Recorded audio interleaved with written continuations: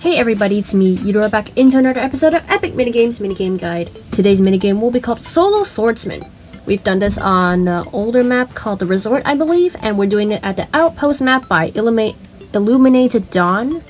We'll be playing as the survivor this round, and whenever I get the chance to be the swordsman, I'll post a video about that soon. So of course, you have 10 seconds of preparation time. All you have to do is to stay alive if you're not the swordsman, and here are the tips.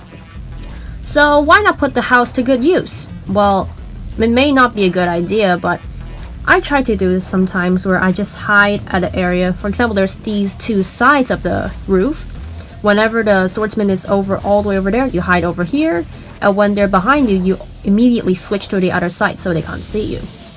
But there are also other places you can hide, like the cave and stuff. But anyway, there are also some gears that I would recommend you to use as a survivor. For example, the woodland staff I'm holding right now to turn myself half visible, which might not work if you have like effects or titles around you. And there's also the chameleon potion, which camouflages you to the item you're standing on. There's also a Bloxy radar.